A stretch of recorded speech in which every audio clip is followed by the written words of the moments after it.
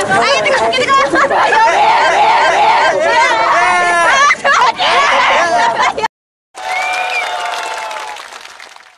あ始まりました第1回駅前オセロ。司会は私クラッシャー榎本とパンの耳でお送りします。本日はよろしくお願いいたします。よろしくお願いいたします。八頭身のわしがオセロの準備をしているのはなんだかシュールな光景ですね。そうですね、即刻逮捕した方がいいと思います。ところでホースケさんはオセロの方は得意なんでしょうか？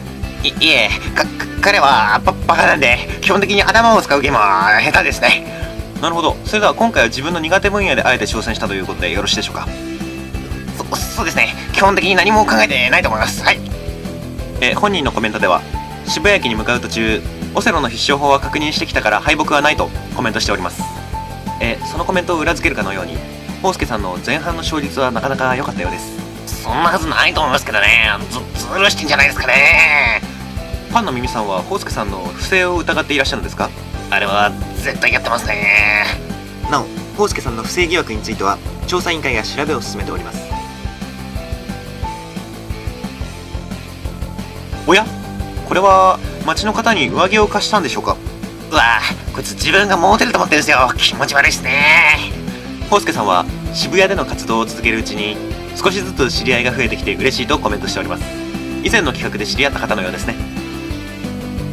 足元を見ますと踊っているかのような軽快なステップです。あいつはじっとしてられないんですよ。いい加減大人なんだからしっかりしてほしいですね。先ほど試合の途中で映像が途切れている箇所がありましたね。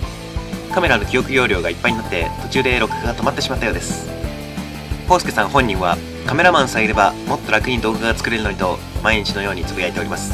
あいつ撮影を手伝ってくれる友達がいないんですよ。かわいそうですね。さあ第1回駅前オセロも終盤に近づいてまいりました。後半はホースケさんの負けが続いております。まあね、それがやつの実力ですよ。それでは本人のコメントを読み上げます。あのクソ寒い中何時間もトイレに行けなかった。体調さえ万全なら負けることはなかったとのことです。そういうこと言っちゃうんですね。なるほどなるほど。言い訳は見苦しいですね。お時間の方が来てしまいました。第1回駅前オセロの実況は私クラッシャー榎本とパンの耳がお送りしました。ありがとうございました。ありがとうございました。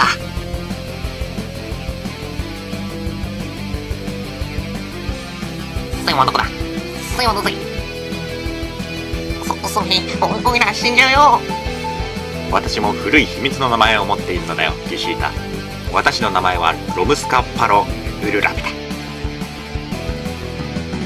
一緒にオセロで遊んでくれたみんなどうもありがとう。